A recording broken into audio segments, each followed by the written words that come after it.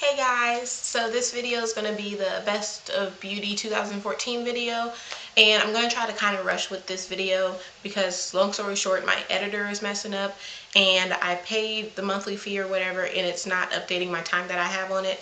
So I'm going to be timing myself, so I only have like 7 minutes to, this video has to be under 7 minutes or something like that, which hopefully won't be a problem.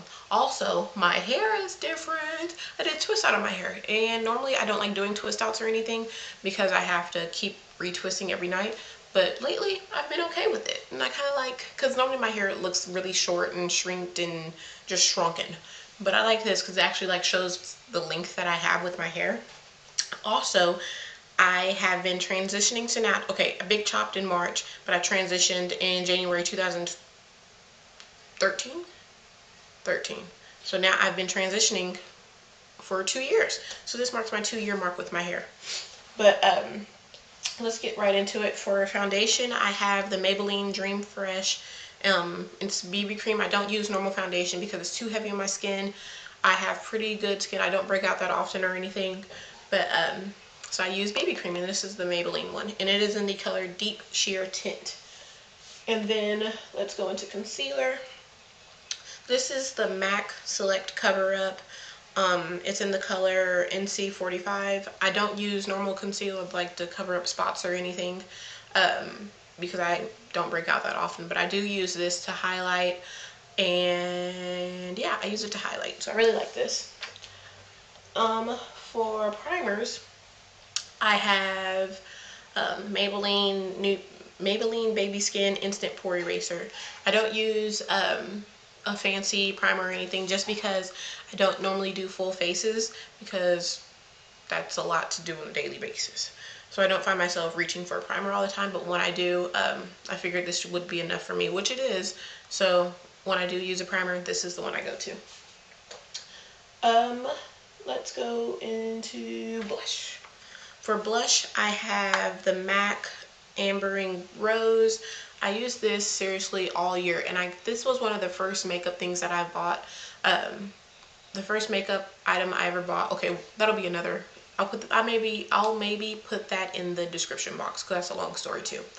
But yeah, this is Ambering Rose, and I love this blush, and it's a really good fall color too. I also want to buy some more blushes soon. For eyeliner, I have Kat Von D ink liner, and it is the felt tip one. I don't like liquid eyeliners that are the brush tip because I find it's not smooth enough. It's not easy to glide on, I guess. And I don't know. This is easier for me to use, and it's really black too. And I just bought a new one of these because I use the other one all the way up. But Kat Von D felt tip ink liner. It's my fave. For eyeshadow, I couldn't just pick one. So the first one is Stila eyeshadow in Kitten, and it's just pretty champagne-y shimmer color. And I use this every day in the tear duct area, and then sometimes under my on my brow bone. So that's just a really pretty highlighting color for the tear duct area. And then also I have the MAC in Brown Script, I believe. Yeah, in Brown Script. And it is a pretty like red brownish color, and I just use this in my crease, I kid you not, every day. So that's that. Let's go into the palette. This is the Smashbox Full Exposure palette. I'm pretty sure you saw this in one of my favorite videos, I think. But yeah, I really like this palette because there are a row of shimmer colors and then a row of matte colors. And I mostly go to, I'm trying to like not blind you guys, and I mostly use the matte colors because I don't really like shimmer colors on my eyelashes in the tear duct area. But I really like that palette. And it was it was hard to choose between the Anastasia something, and because I really reached for that palette lately too. But that's my second runner-up, the Anastasia Beverly Hills Tamana palette. I don't know. But for mascara, I have the Calvin Klein 1 mascara.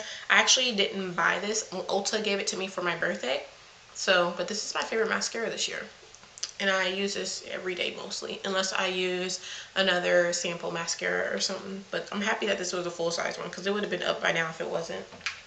And then I have, for lip gloss, the Stila Stay All Day Vinyl Lip Gloss in the color Nude.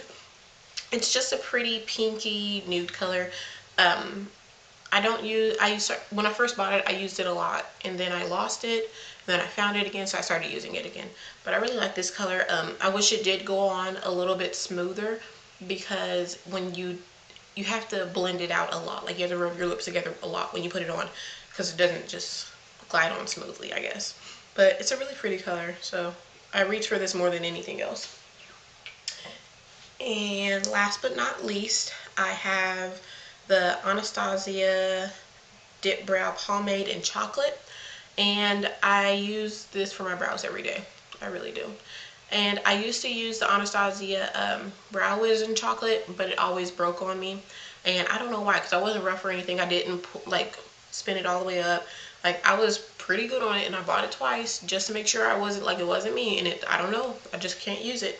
So I think what I'm going to do is buy another dip brow in a lighter color to use on the inner part of my eyebrow, so it goes from light to dark instead of all just one color.